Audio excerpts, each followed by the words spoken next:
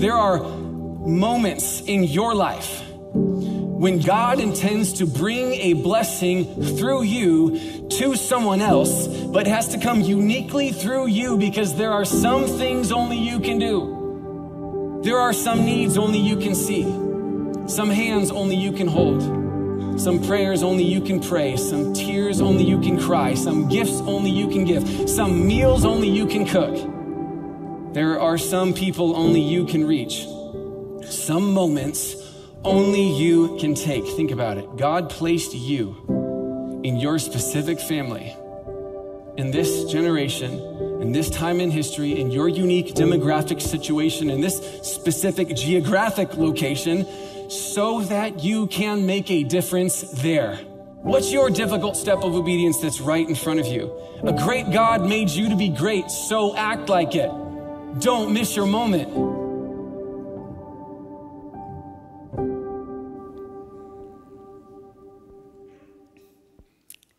Thousands of years ago in a distant land, where kings ruled with total authority and no one dared enter his presence without an invitation, lived a beautiful young woman named Hadassah.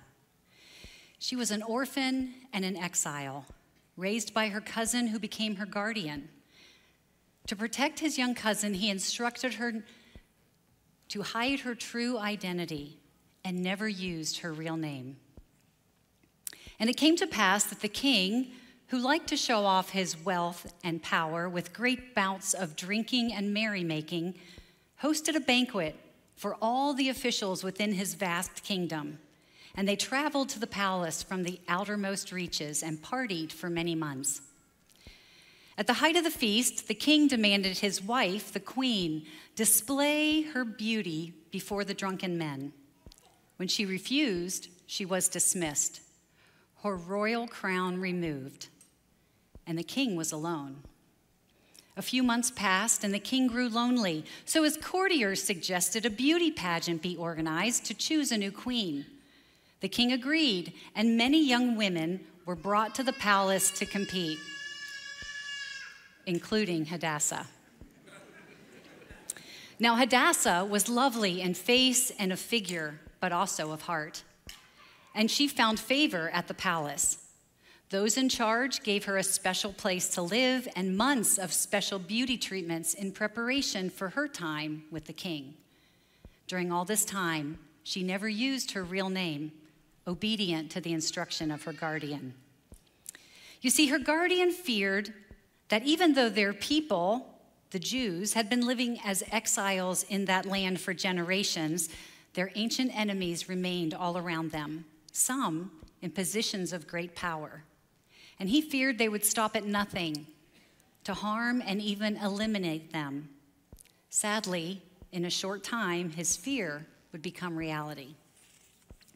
So as a defenseless minority, their only source of protection was to blend in and hide in plain sight. Living so long in a foreign land, they wondered, are we still God's chosen people? Heirs to the covenant and the promises given to the descendants of Abraham, Isaac, and Jacob? You see, they could not worship, for there was no temple. They could not sacrifice, for there were no priests. Were they even remembered? Were they seen by God? They hardly knew. So they clung tightly to hope and looking with eyes of faith, they watched for the hidden hand of God. Will you join me in prayer? Heavenly Father, we thank you for the power that comes from the pages of your word. And we pray now, Lord, for that transference of that power to our understanding. Not a familiar story, Lord, but instruction from you, the Most High God. We pray, Father, we would be open-hearted and open-eared and open-spirited to all that you have. And I pray for that transference, that anointing on my mind and heart through the prayerful preparation, Lord, through the attempt to capture what you have spoken and what you desire to lay before your people. May it feed them and may it feed me with a fresh anointing and a fresh word for all of us.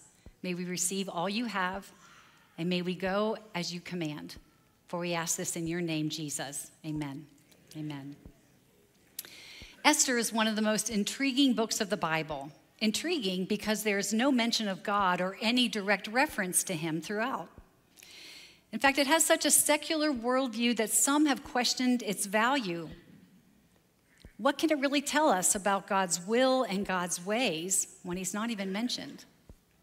But I think its value is clear, for we too are navigating an increasingly secular world, and we would do well to listen to the wisdom in this ancient book. Because it is the seeming omission of God in the pages of the text that is the key to its impact, even its brilliance. Because the book of Esther invites us to interpret the actions of God when we have no direct word from God. And isn't that the ordinary way things unfold in our own lives? I mean, how many burning bushes have you come across? Have you strolled through the mountains? How many, did you see the northern lights? Did a voice come to you from the heavens through that natural phenomenon? How many angelic encounters have you had with a direct instruction of something you're charged to do? Well, I personally have had exactly 0, which is exactly the point. God is alive and well, and he still speaks to his people. But like those in this ancient text, we must learn to discern God's activity in the world around us, his movement and instruction for us, based on what we know about his character and the record of action we find in the word. We too must learn and practice what it is to follow God by faith and discern his movement in our day, not based on what we see with our physical sight, but what we see through the lens of faith. And here's the core truth I want us all to take away from our time in the Word this morning. It's this: faith is the lens we must look through to see the hidden hand of God. Now, to look through the lens of faith means you are walking and living by faith. And that means you're believing God really is who he says he is. Trusting that God will do what he says he will do. Knowing and living with the confidence that God will indeed keep his promises. Because living by faith is not just something we do in our heads, it's something to do with our whole being. It forms our decision, it directs our steps, it shows up in our everyday lives. And as we live by faith, the Spirit will align us so we're walking in obedience. He'll speak to us and direct us as we listen. So even though God is not mentioned in the book of Esther, his providential care is seen throughout. And as we observe God working behind the scenes, moving in situations, even though he appears absent, we can be encouraged that he is doing the same in our day because our God has not changed. We live in a world that all too often either ignores God, denies he exists, or seeks to make him into their own image. So let's watch for him to work in the secular kingdom. As we see him work in the book of Esther, we can be reassured that he is active and working in our world and in our lives as well. And that's what the book of Esther invites us to explore. So let's do that this morning. Go ahead and open your Bibles. We're going to begin with Esther, chapter 1, verses 1 through 3. These events happened in the days of King Xerxes, who reigned over the 127 provinces stretching from India to Ethiopia. At that time, Xerxes ruled his empire from his royal throne at the fortress of Susa. In the 3rd year of his reign, he gave a banquet for all his nobles and officials. He invited all the military officers of Persia and Media, as well as the princes and nobles of the province. Now, some of your translations identify this king by his Hebrew name, Ahasuerus, and both are transliterations of the Persian name. So whether you have Xerxes or Ahasuerus, no, it's the same dude. And he was a dude. But what I want you to see is that this story, for all its fairy tale-like quality, is really set in a real time, in a real place. And it takes course over the span of about 10 years. We read it quickly at a clip, like a 4-act story or play or musical. But it's the record of people's real lives, walking in faith throughout a period of time. The citadel of Susa was the winter residence for the Persian kings. And if you're familiar with the book of Nehemiah, you know that he served as a government official there. Daniel had a vision of Susa, so it's a place of note in the ancient world and in the scriptures. We're told the king invited all his officials, And while the party did offer him a way to show off his wealth and communicate his power, it was a working party. In fact, some historians call it a war council. Xerxes' empire was enormous. It stretched from modern Pakistan in the east to modern Turkey and the west, and it was filled with people of all different languages, ethnicities, and religions. And part of the reason he gathered those officials there was, yes, to show off his wealth, which we know is often associated with power, but also to convince them, to ingratiate himself with them, to be generous to them in this long, drawn-out season of partying, so that they would be convinced and then give more resources to him to fund his next offensive against Greece. But we meet Xerxes in his glory days. His wealth and the extent of his kingdom was really amazing, even by today's standards. But what we're not told in the pages of our text is that this is not the end of his story. For the battle he was planning would become his demise. It would actually deplete that great wealth and signal his downfall. This historical reversal is not mentioned, but the original audience would have known it. And it provides a perfect backdrop for the many reversals that the plot does uncover. And I think that's an important point for all of us to remember, that this story is written in retrospect, after the facts played out, when the dust had settled and the author could look back on his life and see how God had intervened and how he had saved. And I wonder if part of the message of this little book for us is the challenge to watch God in real time today, not just wait for it to be over and then try to figure out where he was, but to trust him in the moment, in the midst. To work to experience his providential care by living with faith and hope, knowing that he is with us and working in a world, even though it largely refuses to acknowledge his existence. So how do we do that?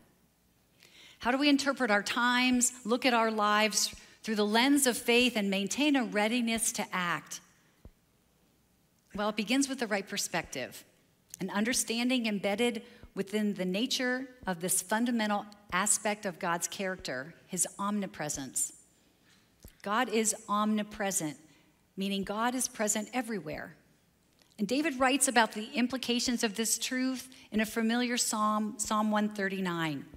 David says, "Where can I go from your spirit? Where can I flee from your presence? If I go to the heavens, you are there.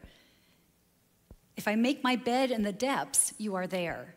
If I rise on the wings of the dawn, if I settle on the far side of the sea, even there your hand will guide me. Your right hand will hold me fast." And the second character trait that's illustrated in the book of Esther is God's providence. And God's providence simply describes God's guidance or care. Webster's dictionary, a secular source, says this: providence is God's interaction with and direction of humans through the fabric of circumstance. The world calls it fate, but the people of God, looking with eyes of faith, call it providence. And do you see the word provide embedded in the word providence? That's important, because that's the truth of his providence, God's protective spiritual care, his guardianship. It shows up in the many ways he provides for us. But here's the truth. It takes faith to believe in God's providence, to trust that he truly is working behind the scenes, and then accepting that, living a faith-filled life, rooted in the belief that God is actively working and he will indeed come through.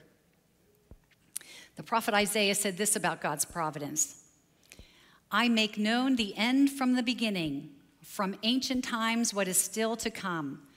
I say, my purpose will stand, and I will do as I please." And this from Psalm 119. "Your faithfulness endures through all generations. You establish the earth, and it endures. Your laws endure to this day, for all things serve you." And providence is something we see lived out by the godly Old Testament man Joseph, son of Jacob. Remember him? He was the one sold into slavery by his brothers, taken to Egypt, then wrongfully imprisoned and forgotten for years. But when he rose to prominence, he was able to proclaim this truth about God's providential care to the trembling brothers, the very ones who had abandoned him and sold him. And this is what he said. He said, "You intended to harm me, but God intended it for good, to accomplish what is now being done, the saving of many lives." So Esther and her guardian Mordecai would need to truly believe and apply these principles because the days were growing darker for them. They, along with all the Jews of the empire, faced the very real threat of violence, even annihilation.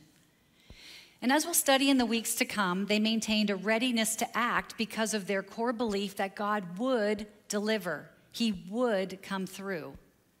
They may not have been able to fathom how, but they believed God would be victorious and his plan would not fail. Do you? How can we get there? How can we root our everyday life in that truth? Not just after the fact when we know the end of the story, but now as we're living in the midst of the mess. Because that's just where we find Esther, living in the middle of the mess. So turn with me now to the text. Look at chapter 2, verse 8. When the king's order and edict had been proclaimed, many young women were brought to the citadel of Susa and put under the care of Hegai.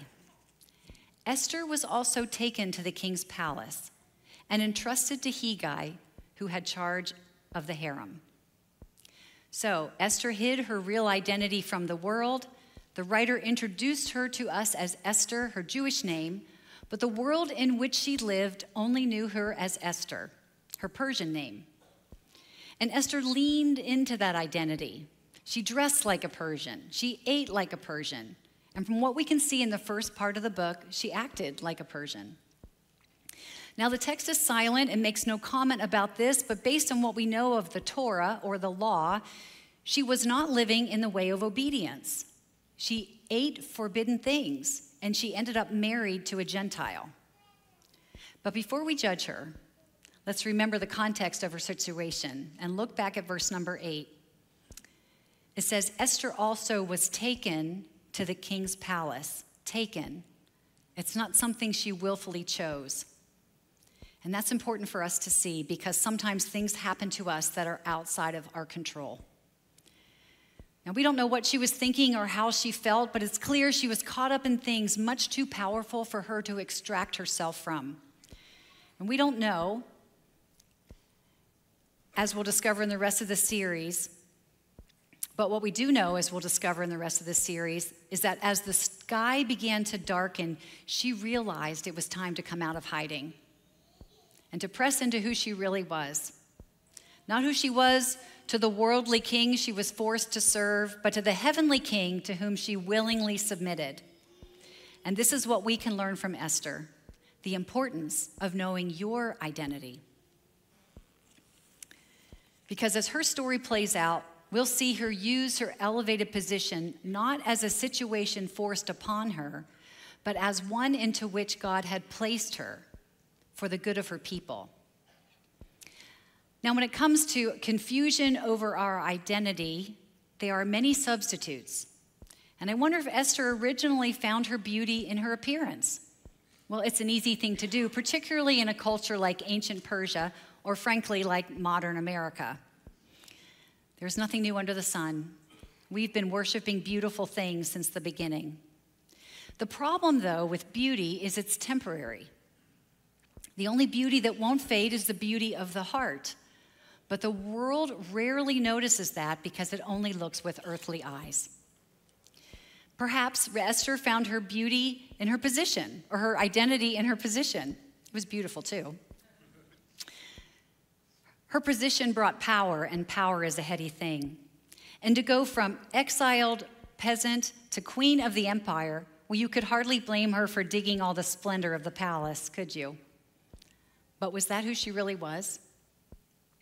Well, the text is silent about all these things, but one thing is certain. We too can lose sight of who we really are and embrace the substitute identities forced on us by others, or in our attempt to survive, find that we lean into those too quickly. Friends, we must remember that we are called to be what the New Testament book of Titus calls a peculiar people. To not stick out just to be odd, but to march to the call of a different identity, allegiance to the unseen God we serve. Because we too can so easily find our sense of self within the world's labels, and like Esther, begin to follow the playbook of the kingdom of this world rather than the kingdom of heaven. I think Esther teaches us one more thing, and it's the danger of fence sitting. It's just not sustainable. Her actions echo the words of Joshua, who challenged the ancient Israelites to choose for yourself this day whom you will serve. Esther came to a crossroads in her life where she had to make a choice. And we also need to make the choice to live into our true identity as God's people. Esther was forced into action because of the threat to herself and her people. Perhaps like Esther, our culture is forcing us into action. And we need to be called out of hiding and into action to represent God in our day. So ask the Lord to open your eyes so that you can see his hand in this world within the situations and circumstances in your own life. And to do that, you must continually watch for God. Watch for him. Observe his activity in the world. Look with eyes of faith, knowing he remains committed to his people, engaged in the affairs of humans, and he's ordering your steps. So Esther came to understand that her rise within the court was the Lord's doing. He gave her the platform. He provided the opportunity for her to save the people. But she had to step up. She couldn't be passive anymore. And she had to match a grit and a courage with the humility to move forward and do her part, trusting that God would stand with her as she went, even with knees knocking, into the presence of the king unannounced. It was because Esther believed God was still at work, even though he was unseen and unnamed. She was willing to stake her life on the fact of what the prophet Isaiah had said centuries earlier. He said this, "Clearly, you are a God who works behind the scenes, God of Israel, Savior God." And like Esther, for us to see God working behind the scenes requires effort. It means putting on the glasses of faith and stopping to look through the lens of the world and of our flesh and of the expectations of our culture. And if we refuse to put on those glasses of faith, if we refuse to refocus our vision as God would show us, we'll miss the opportunity. We'll be blinded to the places he's asking us to go, and we'll never have the privilege of running his errands. But that takes humility, to shift our focus from the assessments of the world to a submission to God. And it takes the practice, it takes the effort to wait on him in patience and trust for his timing to be revealed.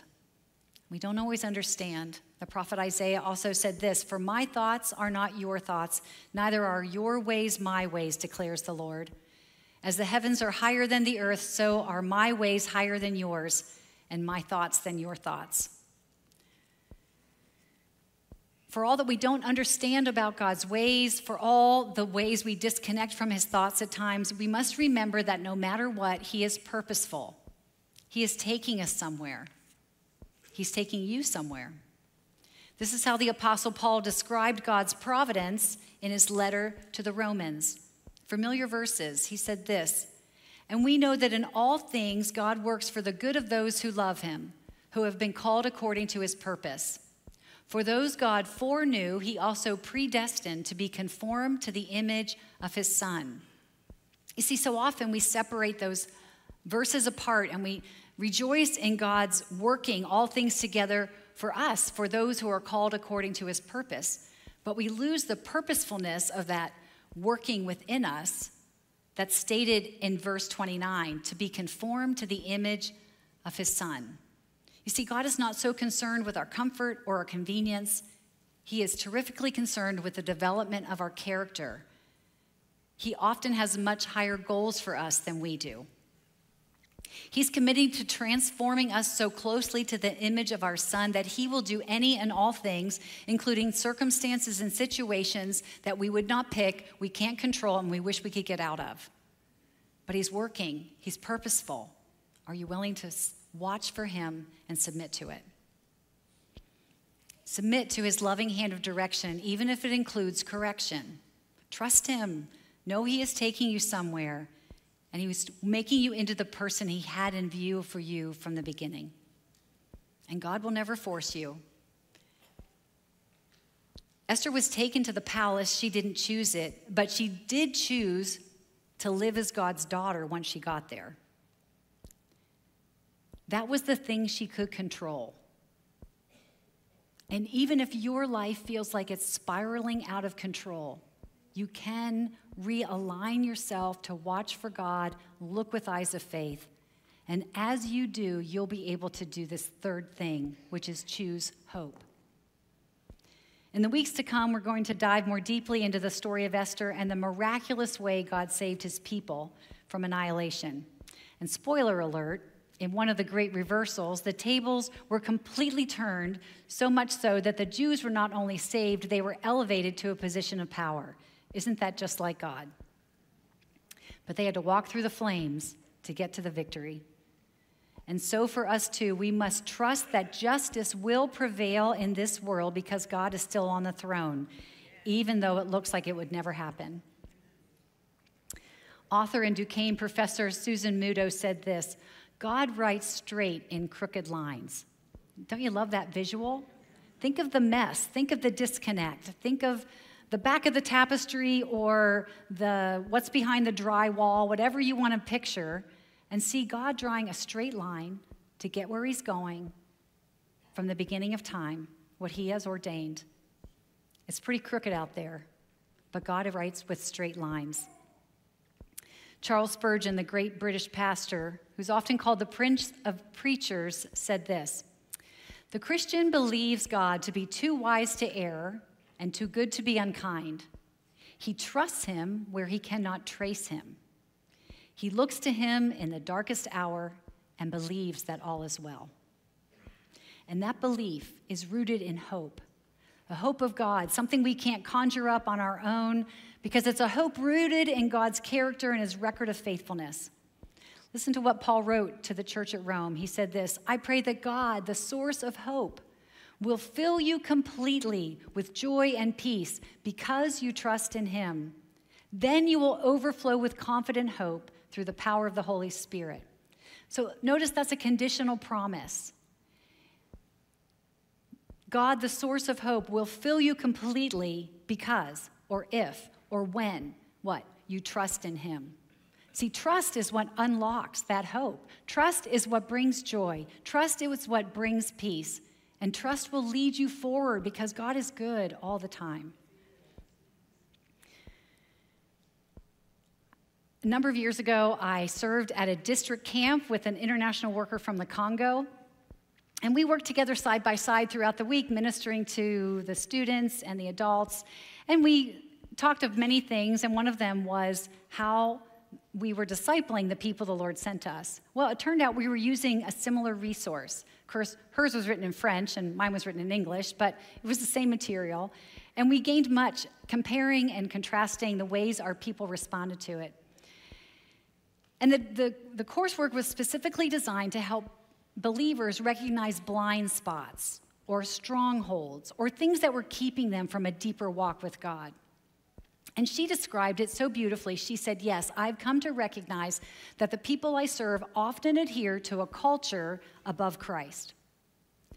That they serve the culture of their land, the culture of their family, and the culture of the ancient religions of that place with more strength and allegiance than they will serve Christ."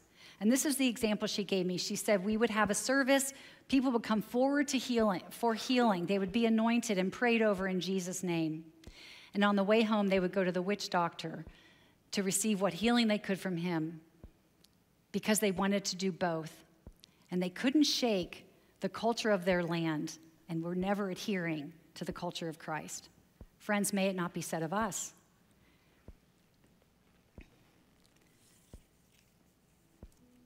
we too can maintain an allegiance to the things of this world, to our culture, our family ways, our worldview, our politics, our place, our position, our anything, and raise those loyalties and live in obedience to that more than obedience to Christ. We must be careful that we don't become more passionate about any of those things than we are about Jesus. You know, when I was asked to preach this weekend after the election, I frankly didn't expect it to be all over.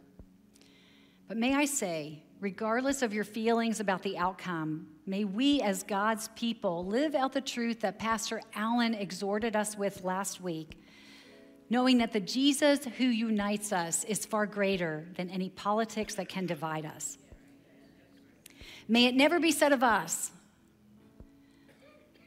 that we place our culture above Jesus Christ, that we place our politics above Jesus Christ. And I want to close with this passage from the prayer of Jesus, the one he prayed over us centuries ago. Listen to what he asked the Father on our behalf. He said, I'm not asking you to take them out of the world, but to keep them safe from the evil one. They do not belong to this world any more than I do. Make them holy by your truth. Teach them your word, which is truth. Holy means to be set apart. It means different from the ordinary. It means peculiar. It means having an allegiance the world doesn't understand, yet one that brings us joy and peace and confident hope rooted in him. And as we do, we'll serve the Lord fully, submitted by faith, not just here in our head, also here in our heart, but with everything we've got, fully submitted, ready for action, engaged and empowered by the Holy Spirit to move forward and be his people of promise in this place that is full of despair and despondency, because their hope is in the things of this world, and our hope is not. Our hope is in the things of our God and the kingdom that will come. And faith is the lens you must look through to see his hidden hand working even now, even today, and even in your life. So remember your identity. Remember who you are. Practice it. Tell yourself. Go into your Monday work reciting the truth of who you are. Go into your Monday work week, your school week. What's beyond the Steeler game? Watching for God. And choose hope. Choose hope, not in the circumstances, the situations, the noise around us. Choose hope in the living God. He saves. He is purposeful, and he's taking you somewhere. He's taking all of us somewhere. What a privilege it is to be his people in this time, to run his errands, to listen for his voice, and to follow. God is working, and nothing will stop his triumphant march through human history. Nothing, for he draws with straight lines. Amen? Amen. Okay, I'll ask my prayer team to come forward, please. And will you join me in prayer? Heavenly Father, we thank you and praise you for the power of your word. We thank you for the instruction from this ancient text. We thank you for the faithfulness of a woman who lived long ago. We thank you for the insight of her guardian who instructed her well. And we thankful, Lord, that you will always redeem and restore and remember your remnant. Your eyes are on the faithful, and you are looking to and fro those whom you might strengthen because their hearts are fully committed. Lord, may our hearts be fully committed to you as we go out into our work week, as we go out into our families. May we represent you well and be allegiant to you alone, Lord Jesus Christ, for you are the only true King. And all of God's people said, amen, amen. Okay, will you stand please for the benediction? Receive these words of blessing to you from the book of Jude. Now to him who is able to keep you from stumbling and to present you blameless before the presence of his glory with great joy, to the only God our Savior, through Jesus Christ our Lord, be glory, majesty, dominion, and authority before all time and now and forevermore. Amen and amen. Have a great week.